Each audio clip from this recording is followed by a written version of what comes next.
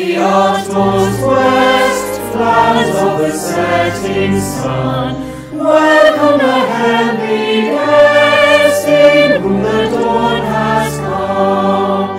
He brings an ever-ending light to triumph o'er darkest night.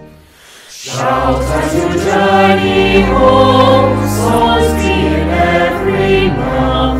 Lo, from the north they come, from east and west and south. In Jesus all shall find rest, in Him the universe be blessed.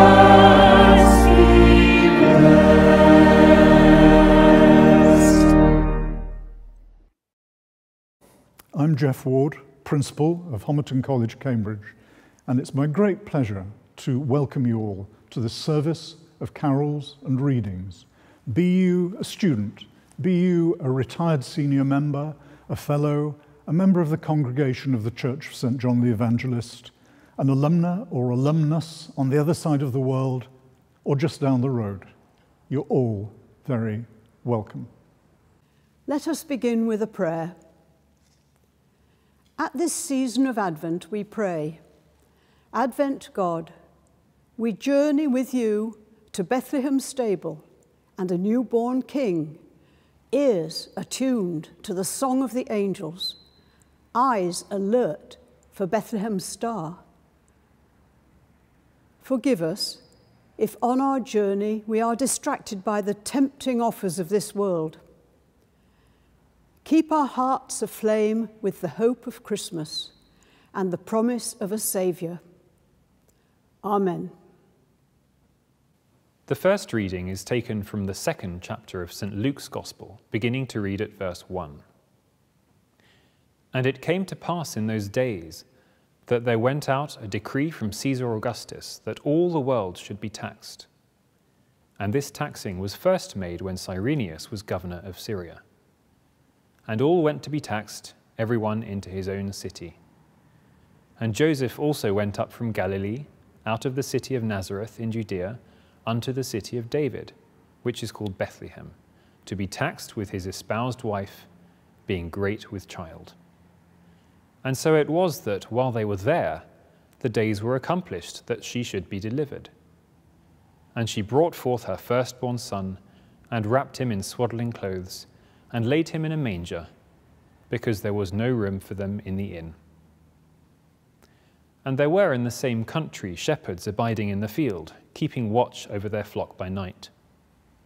And lo, the angel of the Lord came upon them, and the glory of the Lord shone round about them, and they were sore afraid. And the angel said unto them, Fear not, for behold, I bring you good tidings of great joy, which shall be to all people. For unto you is born this day in the city of David a Saviour, which is Christ the Lord. And this shall be a sign unto you, ye shall find the babe wrapped in swaddling clothes, lying in a manger. And suddenly there was with the angel a multitude of the heavenly host, praising God, and saying, Glory to God in the highest, and on earth peace, goodwill to all people. Here ends the first reading.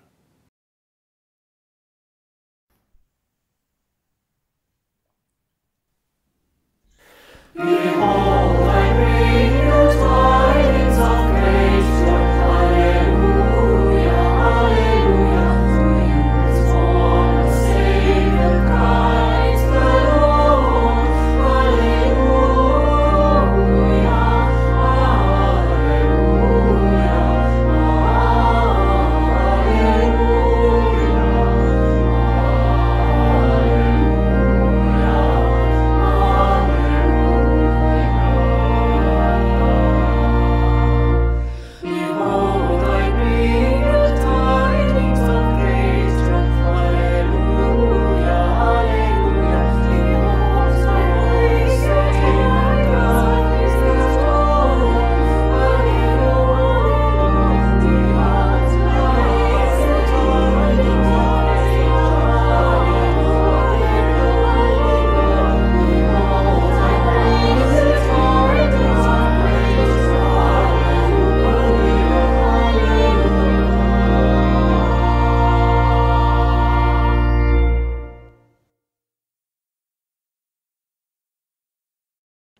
Unity Brass Band Leicester by Kim Moore. When I walk past a brass band playing carols, I think of us all back then, those evenings, walking the streets to stand under a pool of light. Coventry Carol, in the bleak midwinter. The carol books with hand-drawn angels on the front, the likes of which I've never found again. How sometimes I stood apart in the dark, because I knew each carol off by heart. Watched the band gathered round the light, how our conductor could play anything, but often played soprano just for fun, the descants floating up into the night, not written down, straight from his heart and made of light. One night it was so cold, all the valves froze solid. First the brass and euphonium, then the baritone stopped speaking, like animals dying from thirst. They fell in order of size. Tenor horns next, then cornets, one by one, and his last to stop its song. One last breath of silent, silent night.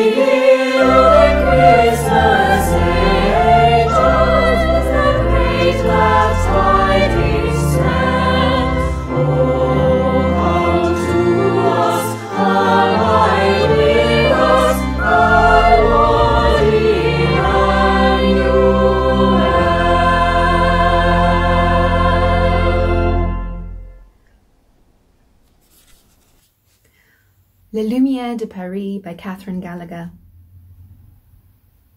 From way off out of darkness we saw it, the city's glittering heart, its promised streets garlanded, radiating out in the frosty air. Place de la Concorde, Madeleine, Notre Dame, Tour Eiffel, the Latin Quarter, abysses and the climb up to Montmartre, where Van Gogh had toiled under these lights. Breath of the Seine edging the city's heartbeat, the famous bridges encapsulating journeys, haloed, tourists clasping history, with Sacré-Cœur, this great basilica built following the Franco-Prussian War, overlooking all. The flower stall holders calling for customers, along with the crowded cafes, restaurants, bars, patisseries, open to sell their wares, everything illuminated as though evening light rivaled daytime, and a meal out to celebrate the fêtes were an invitation to savour food for soul and eye, almost as if the whole city were dining out in one awaited spectacle, sharing expectations and moments with locals and visitors, lovers, parents and children, scarved, mittened, the sense of the party carrying on, and Père Noël still sky jingling, turning the day on its head.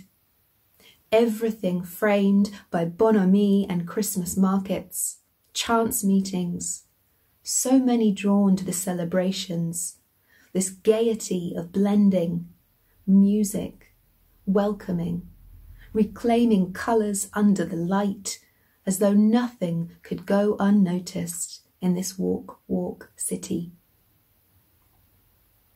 We had seen the world hush for the shortest day, the skies darkening over, and now the solstice gloom had turned to light, holding us, real as our venturing, retrieving meanings shaped by days drawing in, beckoning us towards blazes of colour, neon, illuminations that would stay with us for the year to come.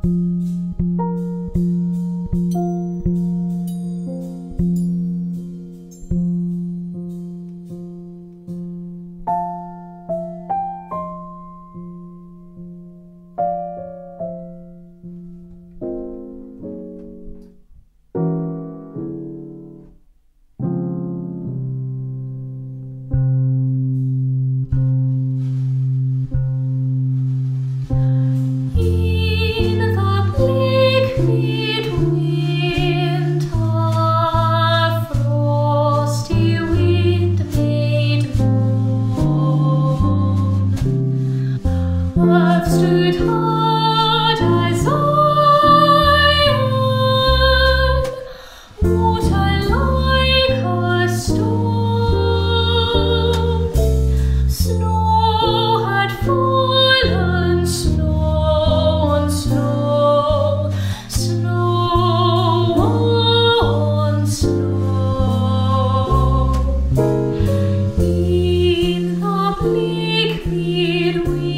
winter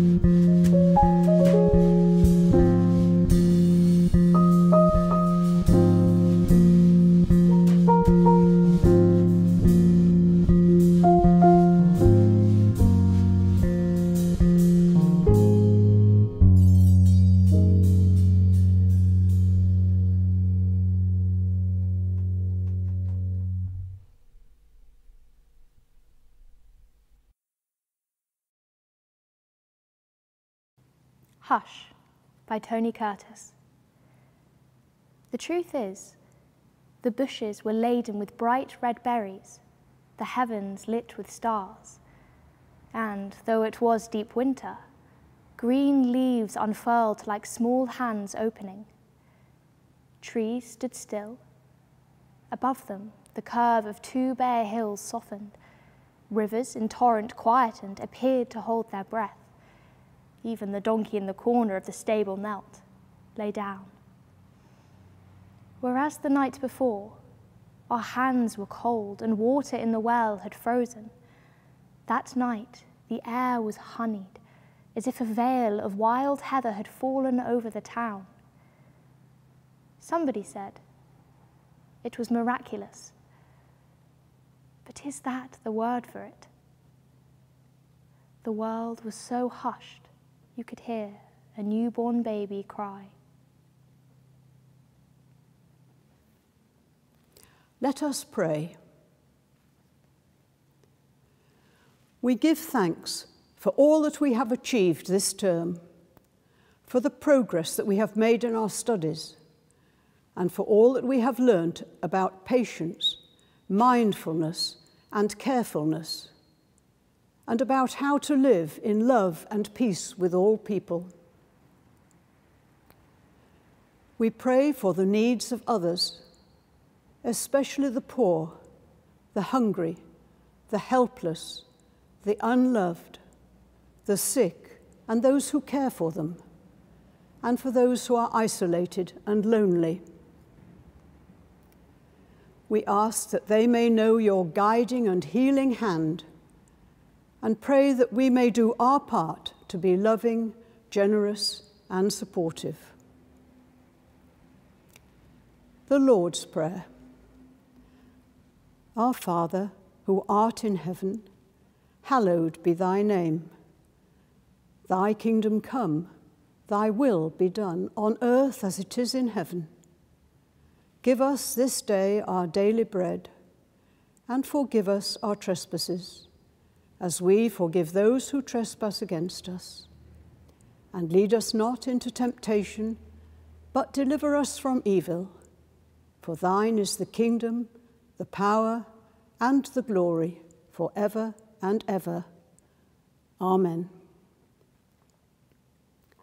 Almighty God, in times of old you spoke through the prophets, infusing their words with the hidden presence of the Christ to come.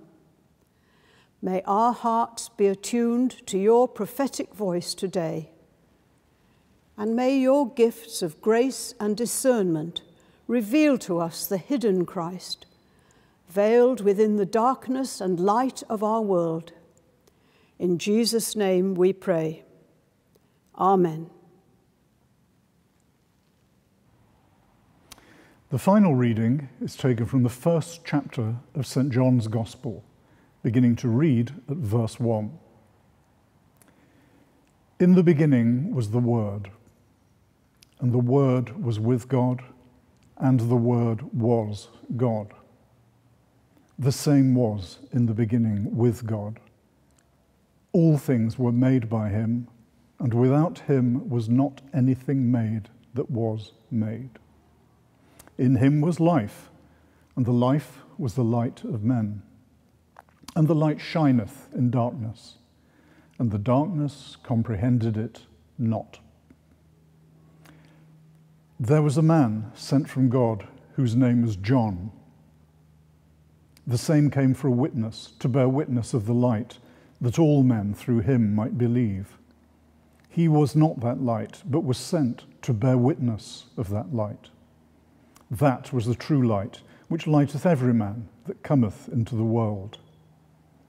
He was in the world, and the world was made by him, and the world knew him not. He came unto his own, and his own received him not.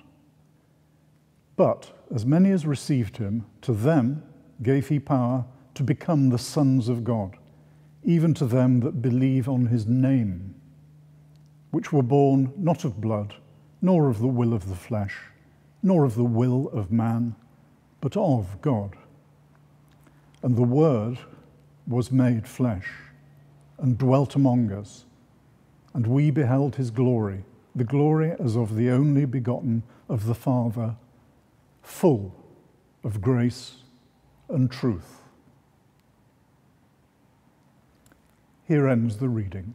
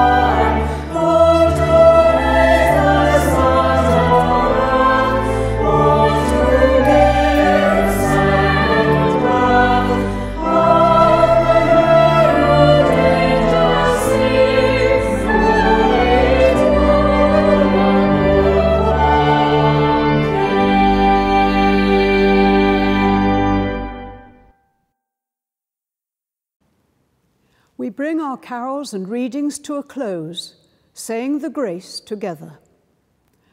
The grace of our Lord Jesus Christ, and the love of God, and the fellowship of the Holy Spirit be with us all evermore. Amen. And may the peace of God, which passes all understanding, keep our hearts and minds in the knowledge and love of God and of his Son, Jesus Christ our Lord. And may God's blessing rest upon us and upon those we love and upon those we find it hard to love, now and forever. Amen.